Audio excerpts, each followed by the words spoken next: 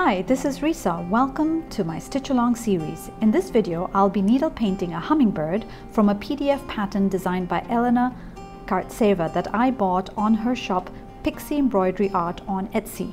Link provided below.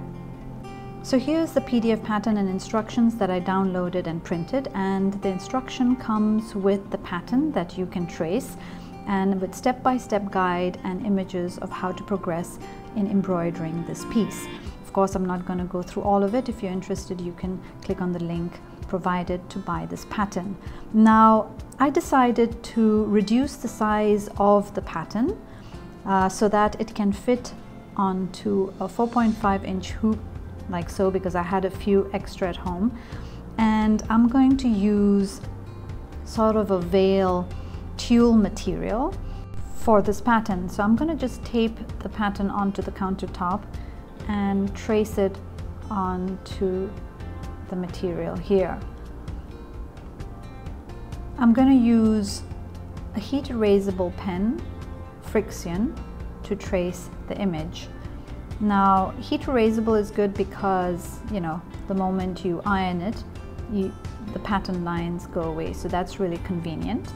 I must say that tracing onto sort of tulle or netty material is really tough. You have to hold it down really tight and you don't get very clear, fine lines. So you'll have to sometimes run a couple of lines over it. Now here's the pattern that I've traced. So these are all of the threads that I bought. The list of threads that you need is in the instruction, and I'm going to use a thread organizer to be able to sort out all the threads, and it's really easy to then, you know, take out the threads when you need them. Let's begin. I'm going to start stitching the tail of the hummingbird as per the instructions with one strand of thread. Now you can see I am starting the stitch from the front, and instead of creating a knot, I'm just going to stitch a couple of times here on the front and sort of cut off that tail. And the good thing is that with needle painting and with long and short stitches, that initial sort of stitch will be covered by the embroidery work, so you won't be able to see it. And you'll see later on that I will end my stitches as well in the same fashion. This has two advantages. One, that I don't need to keep turning the hoop to see the back, and two, because I'm using a transparent material, you won't see any unsightly knots at the back. This starting technique is used a lot in Chinese and Korean thread painting, which I've learned, and I'm going to adopt it for this piece as well. And here I'm ending off in a similar fashion and just cutting off the tail. Now I'd like to point out here that if you're a beginner with needle painting, then I would highly recommend not using the tulle or veil material and going for pure cotton material and using the same size of the pattern that you would get when you buy the PDF, rather than reducing the size like I've done. Only because while stitching the hummingbird, I experienced quite a bit of difficulty in trying to see the pattern with this transparent material, and was pretty challenging. So coming back to the stitch along, as you can see, I have used a dark blue thread, and now I'm moving on to black thread where I'm continuing with the long and short stitches. You can't really see the difference in the color in the video, but I'm just essentially following the instructions. The whole pattern follows a long and short stitch technique, and so I'm not going to be providing an ongoing commentary for the entire video, except I'll come in at times when we are changing color. So follow along with me as I stitch the hummingbird. You may start and stop the video anytime at any section of the embroidery project. Here I'm moving on to a light blue shade, as you can see, and I've started again from the front and again using long and short stitches. Now in Asian thread painting, they don't strictly follow just the long and short stitches. Sometimes you need to sort of fill in the gaps, is what I'm doing right here. And you can always sort of stitch over a mistake or to fill in any gaps, especially with working on transparent material or tulle. I've noticed that you see a lot of sort of free space, unlike just white opaque cotton material.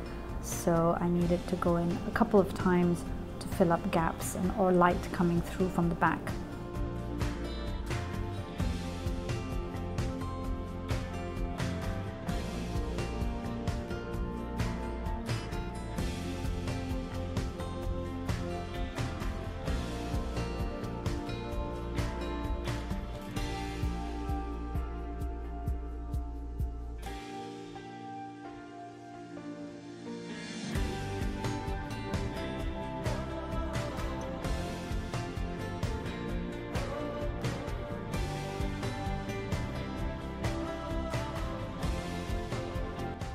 Here I'm outlining the tail with a single black thread using split stitch, and I'm going to just go around each of the feathers to outline it.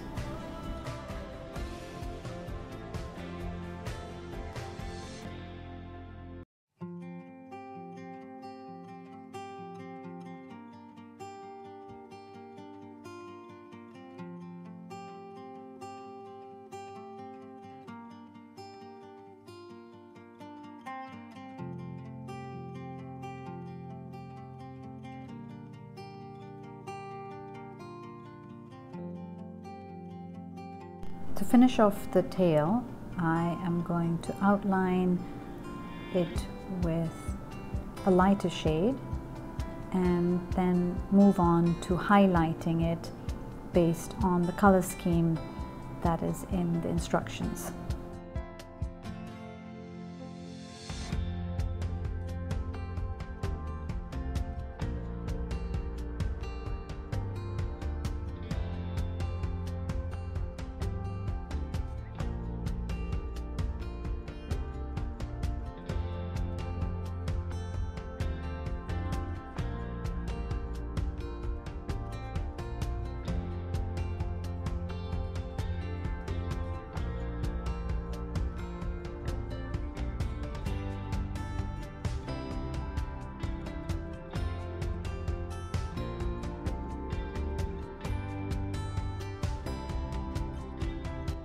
Here I'm moving on to outlining the top layer of the feathers with a purple shade of single strand thread, and I'm using split stitch to do that.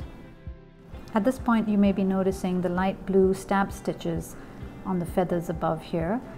These are just the start and finish stitches that will be covered by the overlaying long and short stitches, so not to worry when you see this. They'll all be covered by the final sort of thread work that will be done.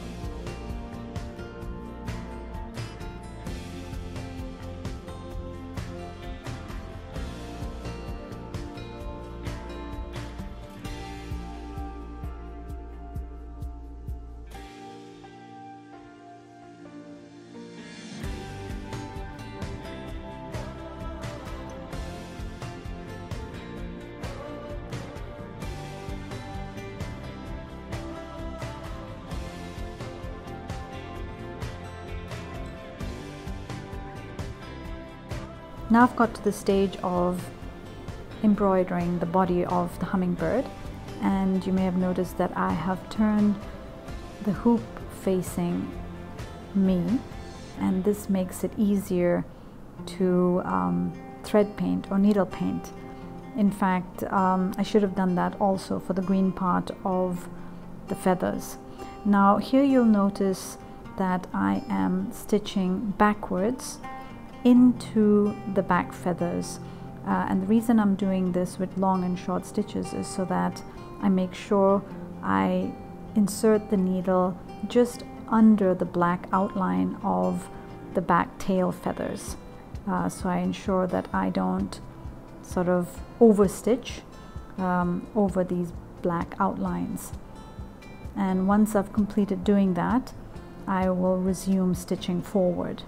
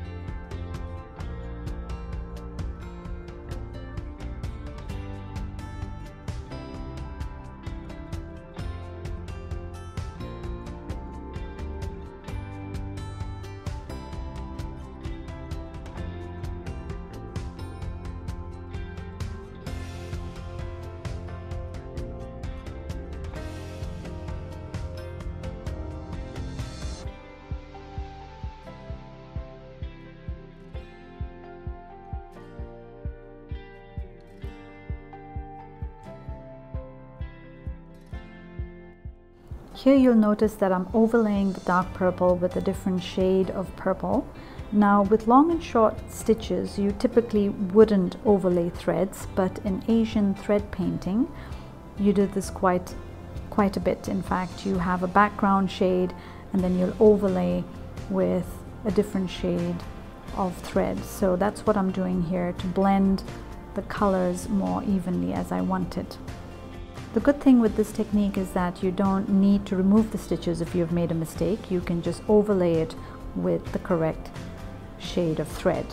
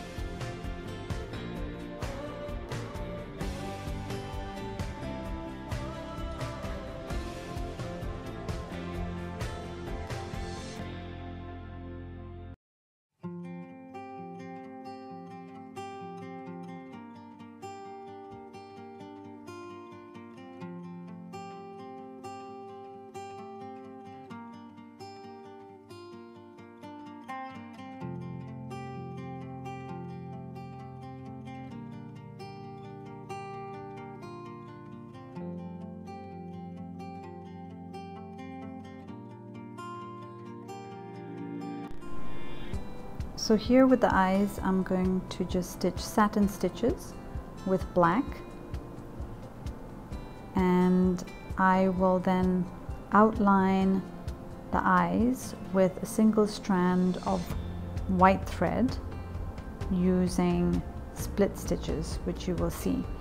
And with the beak, again, short and long stitches, sort of tapering until the tip of the beak.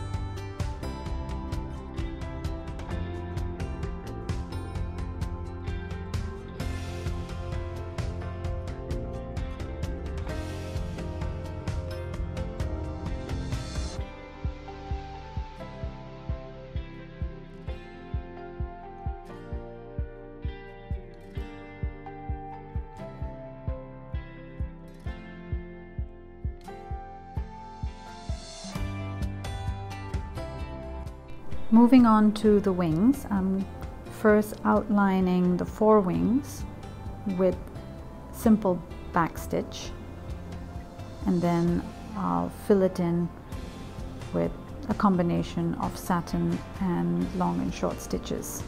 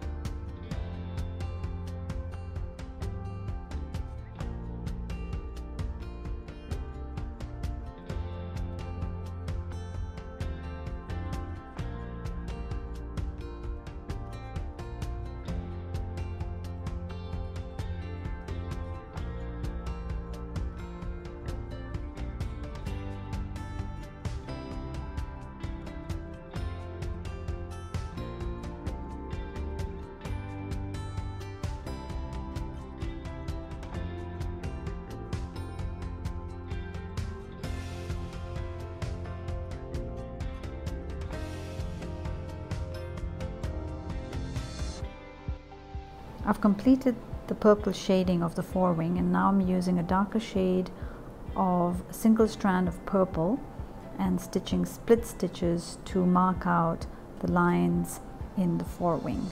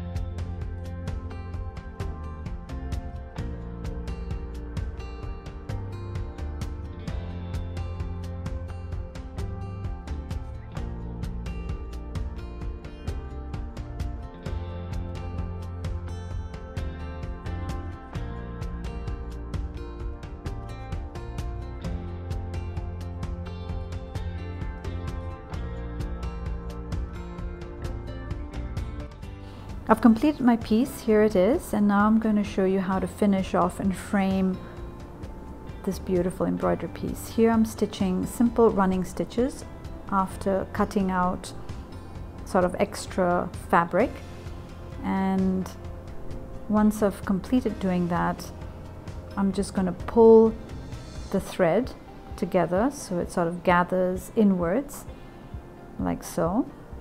And now what I'm going to do is I'm going to use E6000 transparent permanent glue, and I'm going to use an ice cream stick to apply it onto the inside of the frame like so here. And once I've done that, I'm going to just sort of fold the fabric onto the glue like so. So keep applying. Be careful not to apply it onto the fabric because this is tulle, and so you'll be able to see the glue onto the other side. Although the good thing is that this glue dries transparent, so you shouldn't be able to see it, but you never know. You may get some dust and dirt on your finger, and that might show on the front. So here it is. I've completed sticking it. Now to finish off, I like to add sort of a strip of ribbon on the inside just to make it look neat and sort of give it the purple shade of the hummingbird, and I'm using fabric glue here. And so just simply apply a ribbon of a similar width. So here I'm using a 6 mm ribbon, and I'm applying it onto the inside. So here it is, all finished. Thank you for watching this video. I hope it was useful. Don't forget to click on the subscribe, like, and notification buttons. See you again next time. Bye bye.